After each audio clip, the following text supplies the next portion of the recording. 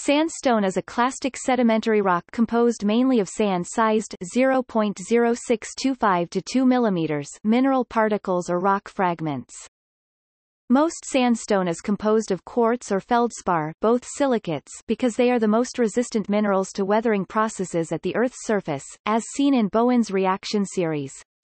Like uncemented sand, sandstone may be any color due to impurities within the minerals, but the most common colors are tan, brown, yellow, red, gray, pink, white, and black.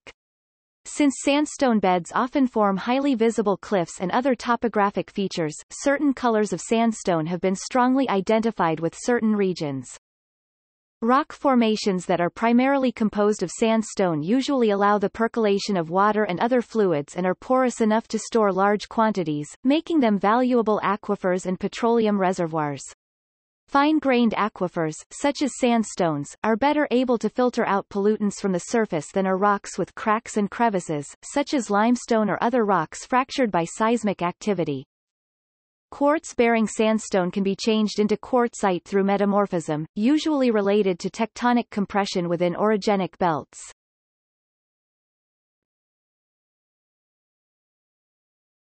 Topic: Origins. Sandstones are clastic in origin as opposed to either organic, like chalk and coal, or chemical, like gypsum and jasper. They are formed from cemented grains that may either be fragments of a pre-existing rock or be monomineralic crystals. The cements binding these grains together are typically calcite, clays, and silica. Grain sizes in sands are defined, in geology, within the range of 0.0625 mm to 2 mm, 0.0025 to 0.08 inches. Clays and sediments with smaller grain sizes not visible with the naked eye, including siltstones and shales, are typically called argillaceous sediments. Rocks with larger grain sizes, including breccias and conglomerates, are termed rudaceous sediments. The formation of sandstone involves two principal stages. First, a layer or layers of sand accumulates as the result of sedimentation, either from water, as in a stream, lake, or sea, or from air, as in a desert. Typically, sedimentation occurs by the sand settling out from suspension, i.e., ceasing to be rolled or bounced along the bottom of a body of water or ground surface, e.g., in a desert or erg. Finally, once it has accumulated, the sand becomes sandstone when it is compacted by the pressure of overlying deposits and cemented by the precipitation of minerals within the pore spaces between sand grains. The most common cementing materials are silica and calcium carbonate, which are often derived either from dissolution or from alteration of the sand after it was buried. Colors will usually be tan or yellow, from a blend of the clear quartz with the dark amber feldspar content of the sand. A predominant additional colorant in the southwestern United States is iron oxide, which imparts reddish tints ranging from pink to dark red terracotta, with additional manganese imparting a purplish hue. Red sandstones, both Old Red Sandstone and New Red Sandstone, are also seen in the southwest and west of Britain, as well as Central Europe and Mongolia. The regularity of the latter favors use as a source for masonry, either as a primary building material or as a facing stone, over other forms of construction. The environment where it is deposited is crucial in determining the characteristics of the resulting sandstone, which, in finer detail, include its grain size, sorting, and composition and, in more general detail, include the rock geometry and sedimentary structures. Principal environments of deposition may be split between terrestrial and marine, as illustrated by the following broad groupings. Terrestrial environments: rivers, levees, point bars, channel sands. Alluvial fans. Glacial outwash. Lakes.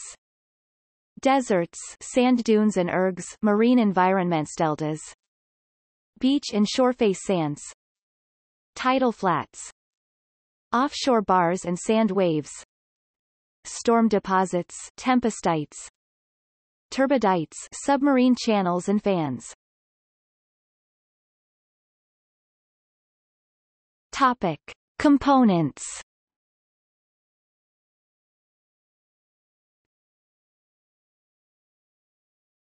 Topic: Framework grains. Framework grains are sand-sized 0.0625 to 2 mm, 0.00246 to 0.07874 in diameter, detrital fragments that make up the bulk of a sandstone. These grains can be classified into several different categories based on their mineral composition. Quartz framework grains are the dominant minerals in most clastic sedimentary rocks. This is because they have exceptional physical properties, such as hardness and chemical stability. These physical properties allow the quartz grains to survive multiple recycling events, while also allowing the grains to display some degree of rounding.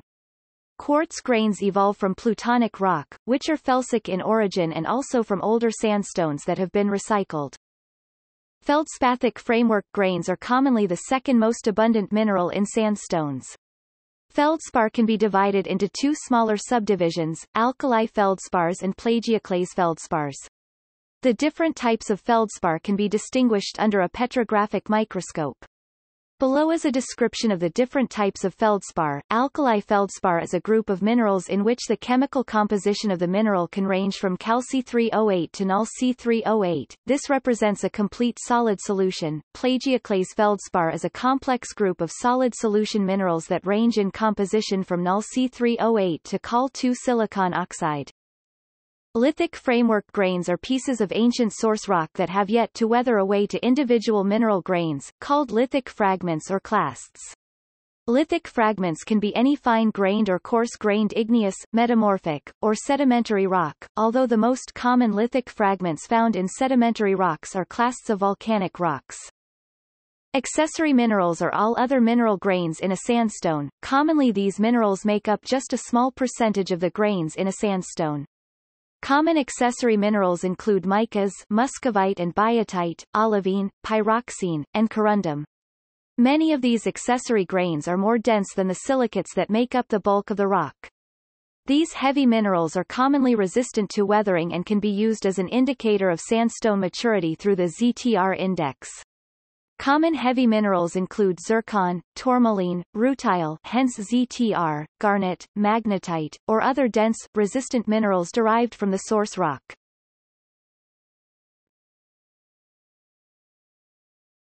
Topic: Matrix.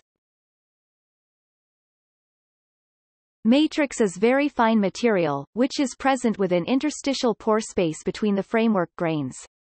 The nature of the matrix within the interstitial pore space results in a twofold classification.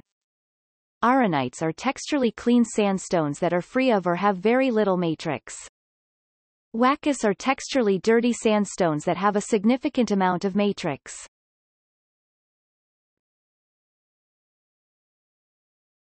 Topic: Cement. Cement is what binds the siliciclastic framework grains together. Cement is a secondary mineral that forms after deposition and during burial of the sandstone. These cementing materials may be either silicate minerals or non-silicate minerals, such as calcite. Silica cement can consist of either quartz or opal minerals. Quartz is the most common silicate mineral that acts as cement. In sandstone where there is silica cement present, the quartz grains are attached to cement, which creates a rim around the quartz grain called overgrowth. The overgrowth retains the same crystallographic continuity of quartz framework grain that is being cemented. Opal cement is found in sandstones that are rich in volcanogenic materials, and very rarely is in other sandstones. Calcite cement is the most common carbonate cement. Calcite cement is an assortment of smaller calcite crystals. The cement adheres itself to the framework grains. This adhesion is what causes the framework grains to be adhered together. Other minerals that act as cements include hematite, limonite, feldspars, anhydrite, gypsum, barite, clay minerals, and zeolite minerals.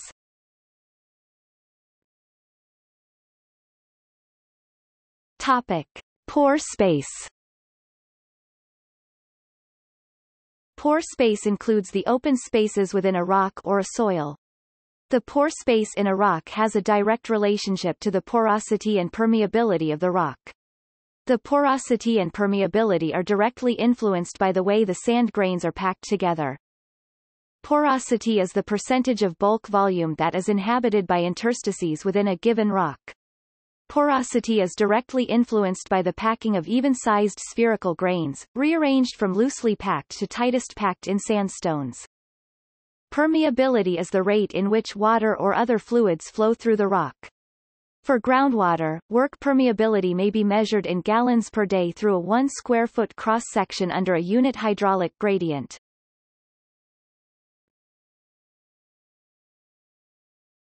Topic: Types of sandstone. All sandstones are composed of the same general minerals. These minerals make up the framework components of the sandstones. Such components are quartz, feldspars, and lithic fragments. Matrix may also be present in the interstitial spaces between the framework grains. Below is a list of several major groups of sandstones. These groups are divided based on mineralogy and texture. Even though sandstones have very simple compositions which are based on framework grains, geologists have not been able to agree on a specific, right way, to classify sandstones. Sandstone classifications are typically done by point counting a thin section using a method like the Gauzy-Dickinson method.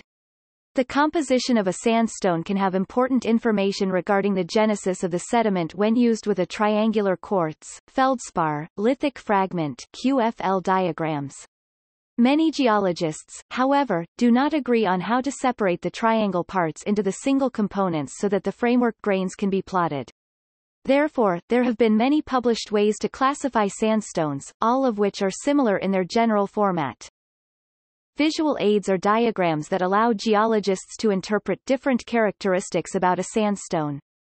The following QFL chart and the sandstone provenance model correspond with each other. Therefore, when the QFL chart is plotted, those points can then be plotted on the sandstone provenance model. The stage of textural maturity chart illustrates the different stages that a sandstone goes through. A QFL chart is a representation of the framework grains and matrix that is present in a sandstone. This chart is similar to those used in igneous petrology. When plotted correctly, this model of analysis creates for a meaningful quantitative classification of sandstones. A sandstone provenance chart allows geologists to visually interpret the different types of places from which sandstones can originate. A stage of textural maturity is a chart that shows the different stages of sandstones. This chart shows the difference between immature, submature, mature, and supermature sandstones. As the sandstone becomes more mature, grains become more rounded, and there is less clay in the matrix of the rock.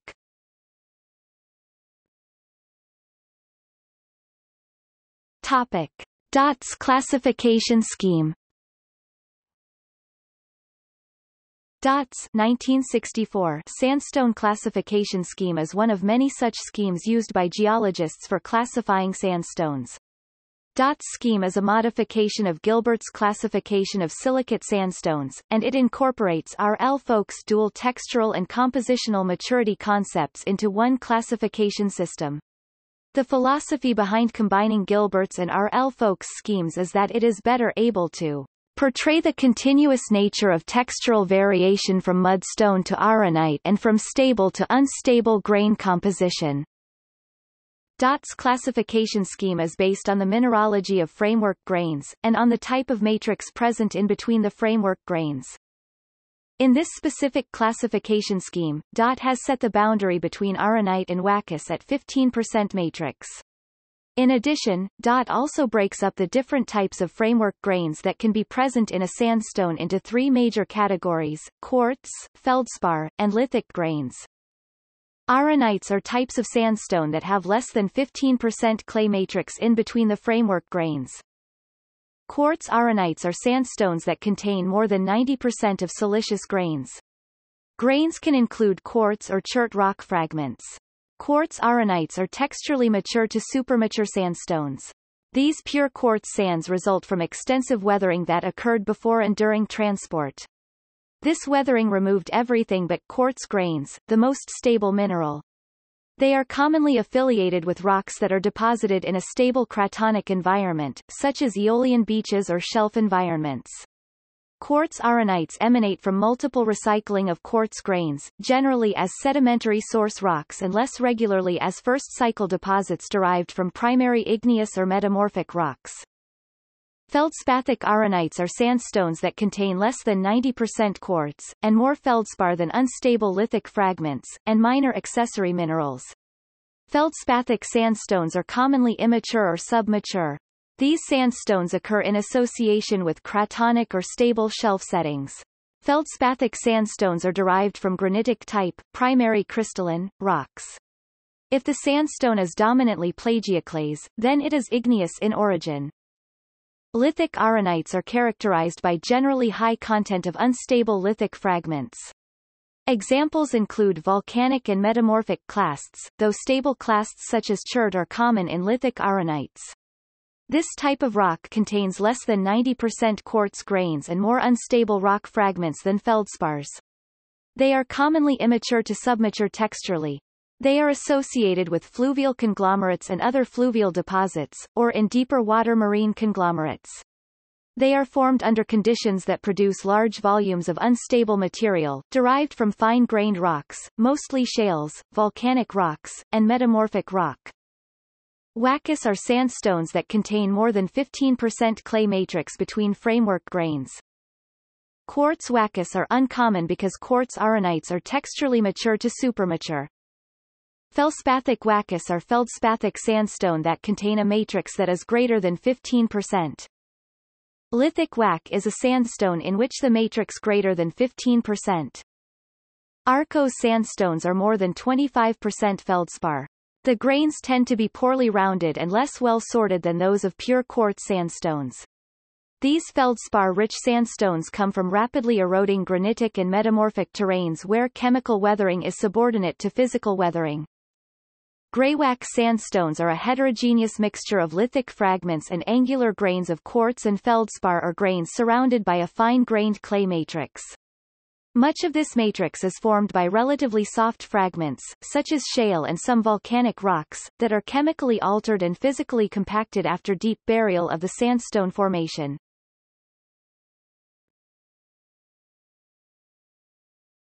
Topic. Uses.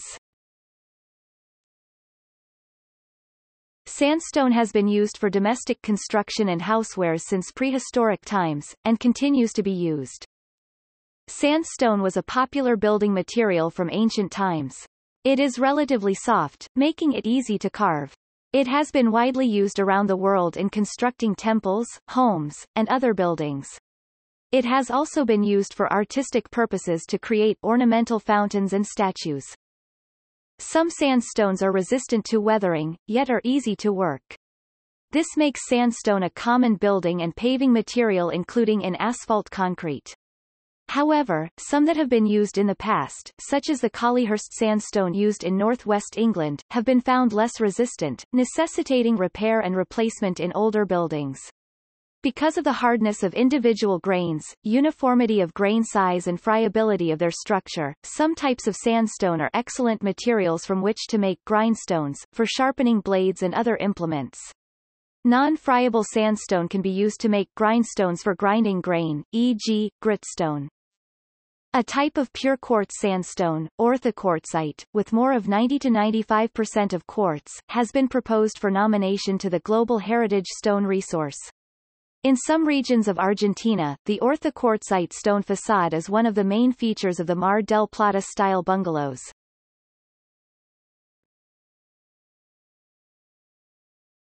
Topic. See also: Dimension stone, natural stone that has been finished to specific sizes and shapes. List of sandstones. Kirker, regional name for an Aeolian quartz calcrete on the Levantine coast. Sedimentary basin, regions of long-term subsidence creating space for infilling by sediments. Sydney sandstone. Topic. Notes.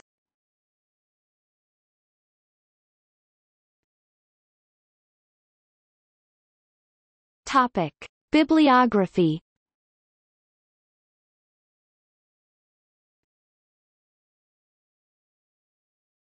Topic. Further reading. Webb, Jonathan. Sandstone Shapes Forged by Gravity, July 2014, BBC.